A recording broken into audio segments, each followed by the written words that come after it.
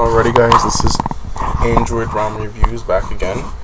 I'm here with the myTouch 4G, and I have just flashed the MIUI ROM. Now, I think it's pronounced MIUI, and I believe I did like 2 minutes of reading on it a few months ago. I think it's a Chinese version of Android that we ported to the US. I could be wrong, I'm not sure, don't take my word for it, but I think that's what it is. So let's get started here. This is the lock screen. Right now we can see that we slide it down, just like the, it looks almost like the HTC one. You can do that to open your SMS, which is empty because I just flashed it.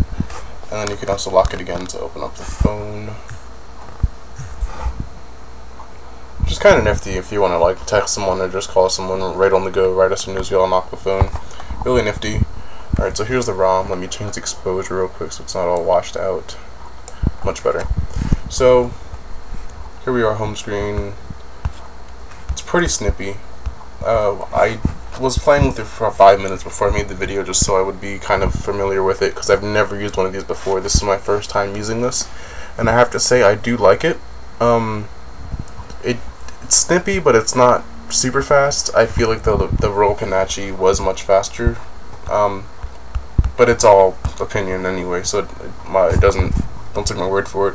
But this ROM is actually really cool. It's like, it's not just like, it's not regular Android, because let's say we go to settings. The settings is totally just different. Just look at it. It's kind of iPhone-esque, but it kind of looks cool because it's like we're used to the classic Android. But here, you know, you have all the different. We don't want that. It doesn't matter. No one's talking to me anyway. So like, just here, I haven't really gone deep into these yet, but you can just see that there's a little bit more settings than normal, and they look different than in classic Android.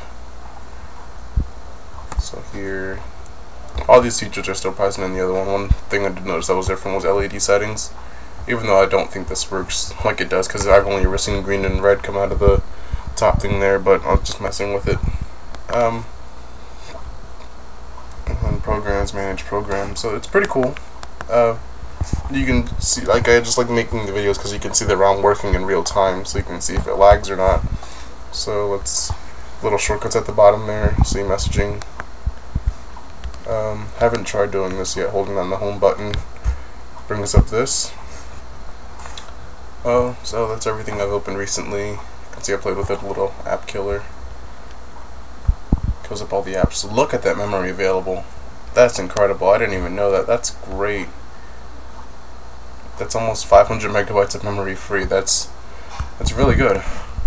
This is the total program memory free, so we still get just about a full gig memory. Didn't want to open that. Running. Let's check this out.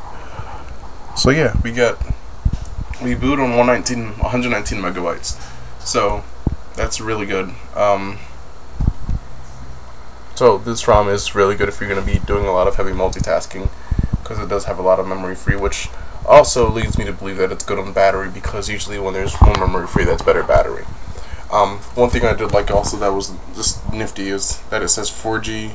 It says 4G only when you have it up, but when you pull it down, it says H. Just a small glitch I saw when I was reading. Not that big of a deal. We have all these little quick settings that we have here. Really cool. Notifications, toggles.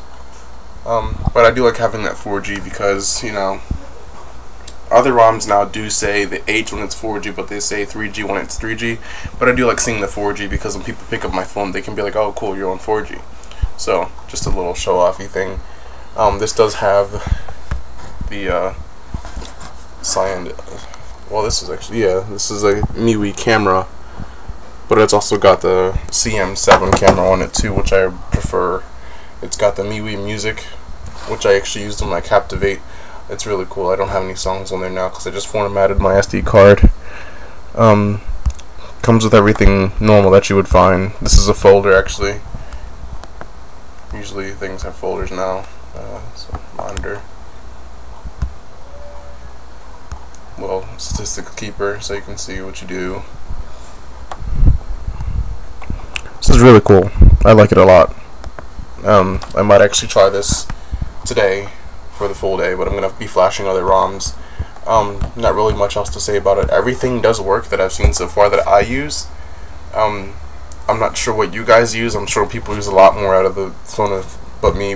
I do consider myself a power user because I do get on there and I hop on the terminal and like mess with things and like play with the system a little bit. But that's about all I do. I don't like use Bluetooth. I don't really use Wi-Fi. All that other stuff. Wi-Fi is most likely working. Let's turn that on here. Pop-up notification, which means we should. Oh, there it goes. Did you know you can? So it comes with Wi-Fi, voice over IP, Wi-Fi settings. So yeah, Wi-Fi works. So gallery. Don't have any photos, so I really couldn't show you anything. Internet.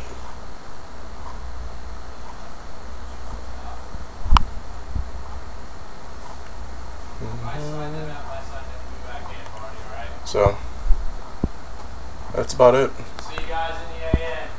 So this is me signing out again.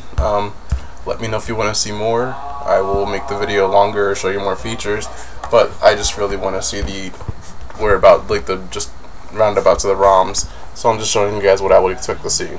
So just let me know if you want to see more, and go ahead and give me some comments. See ya.